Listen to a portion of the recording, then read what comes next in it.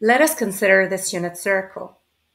In a previous lesson, we have seen that if we consider a point P on the circle forming an angle of theta with a positive x-axis, then the coordinates of P would be cosine theta for its abscissa and sine theta for its ordinate.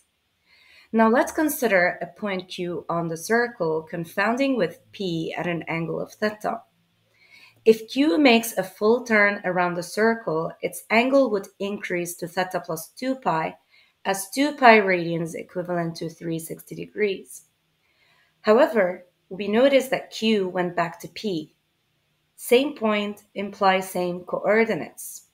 Then theta and theta plus 2 pi would have the same sine and cosine ratios.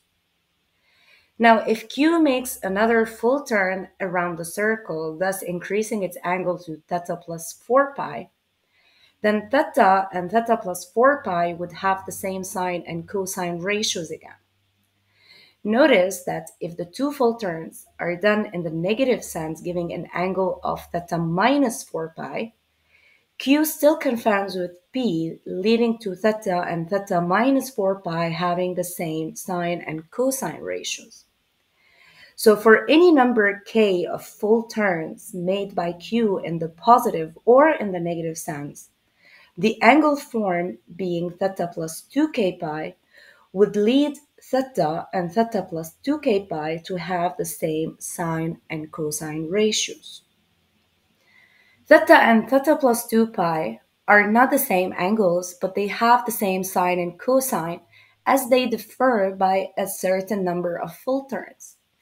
We say that sine and cosine have a period of 2 pi or 360 degrees.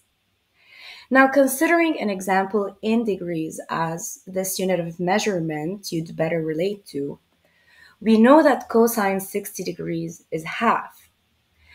Now, cosine of 420 degrees would then also be equal to half, as 60 degrees and 420 degrees differ by 360. 60 plus 360 degrees is 420 degrees, thus they have the same cosine ratio.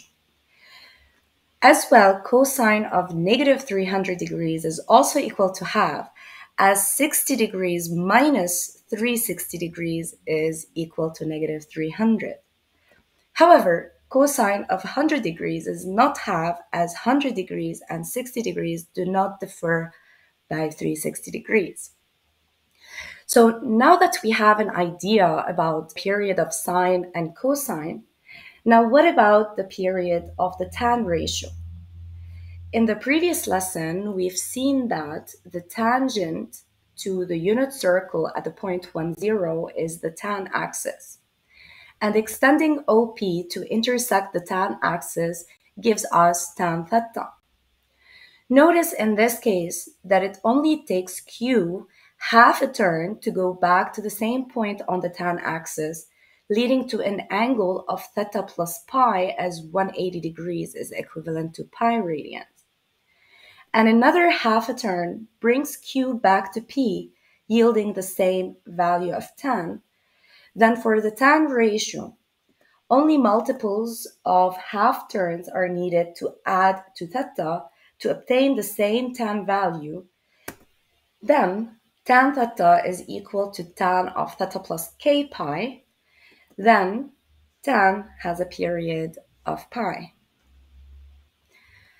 Now wrapping up, what would you conclude about the period of the cotan ratio?